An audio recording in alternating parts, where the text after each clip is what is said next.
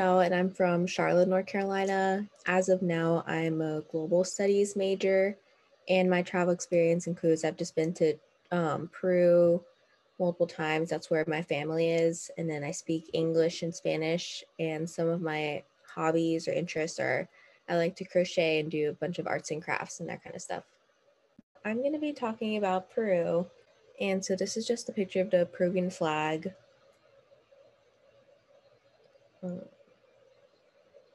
And then these are just some fun facts about Peru. So Peru, as we went over earlier, is in South America.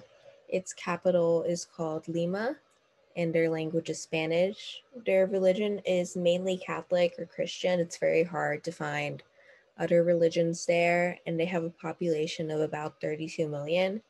And historically, Peru is a third world country, but it is now considered to be a developing country.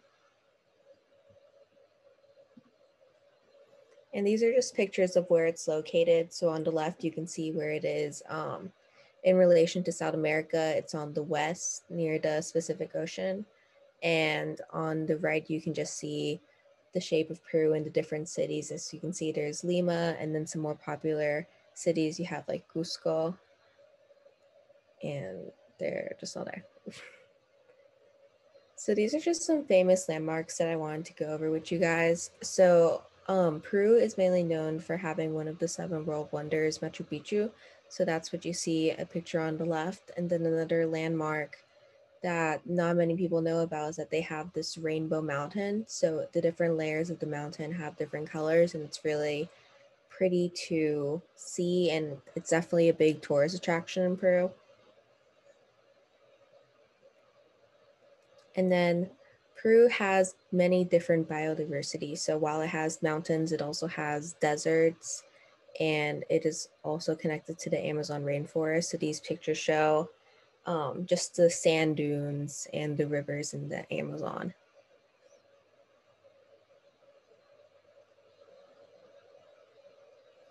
And these are just some of the most popular foods in Peru. So they're very big on meat and seafood since they're on the coast. So on the left, we have a traditional dish. It's called ceviche, and it's basically made by having a piece of fish, typically bass or tilapia, and it's marinated in lime juice and seasoned, and has typically served with onions or like red peppers. And then on the bottom left of the first dish, it's this thing called tostado. It's basically their corn. It's a different type of corn, but they basically just cook it till it gets like harder, like popcorn, but like the popcorn kernels in a way. And then they normally eat that with sweet potato. And then on the right, we have this dish. It's called lomo saltado, and it's basically typically made with beef, cilantro, tomatoes, and onions, and served with fries and rice. And this is, I think, the national dish of Peru. And then some more, they're big on meat. So we have their famous pollo a la brasa, which is just how they make and season their rotisserie chicken on the left. And that's typically served with fries. And then they have on the right, we have like my personal favorite dish. It's called anticuchos. And it's basically like the meat around the heart of the cow. They use it and they eat it in like a kebab style with their type of corn. It's called mote in the back of the dish, and then with potatoes. And it's really good. It sounds like a weird dish, but it is really good. And this is just their type of currency. So, like in Tunisia, you can get a lot for just like 1 sol is what they use there. So 1 sol there is approximately 28 cents. And so normally I could be able to go like down the street to the store, and for a sol I could get like a bag of bread with like I think like 7 pieces of bread in it. So everything there is also really cheap.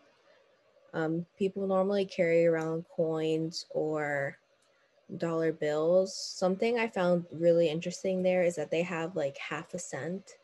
So instead of having like pennies, dimes, and nickels, they just have half a cent. So I thought that was pretty cool. And yeah. And then for transportation, while they do have taxis, buses, and most people walk there, something I found really interesting is just how bad their traffic is. So, like as you can see in the picture, there's a bus that's just in the middle of two sides, and that's exactly how it is in Peru. There's no order to their traffic system. It's just people are normally walking in the middle. Like on the left, you would normally see people walking in between the cars, crossing the street. So they don't have a lot of traffic laws, and it's very chaotic. But they do have less accidents than in the US somehow. So that I thought that was really interesting.